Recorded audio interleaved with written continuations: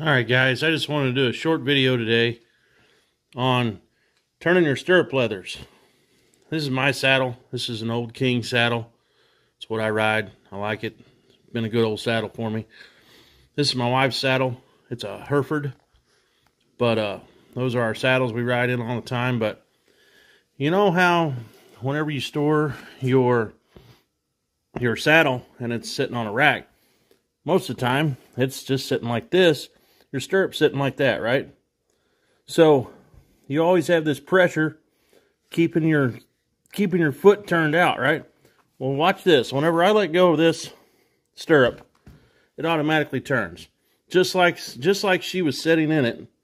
Just like she was sitting in it with her foot in the stirrup. See how they're straight? All right. The reason why they stay straight just like you are whenever you ride them is because of that stick you see here. See my saddle?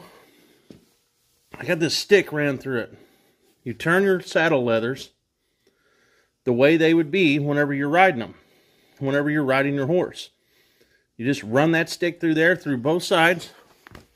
It goes through both sides. And when you run that through there and leave it like that, then your saddle leathers stay turned the right way.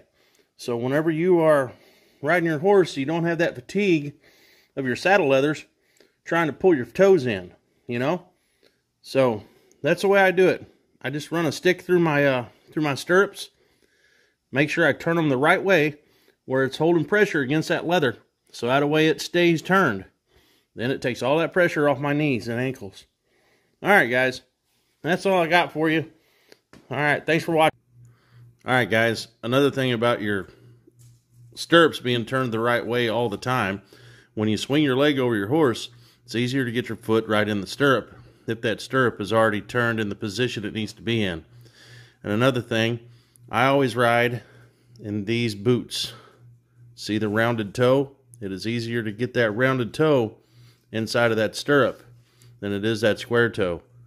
Square toes are for farming and tractor use. Round toes, riding horses. And you also want a slick bottom. The slickest bottom you can find. Those aren't real slick, but the slicker the bottom, the better off you are, because then your foot can come in and out of the stirrup a lot easier also.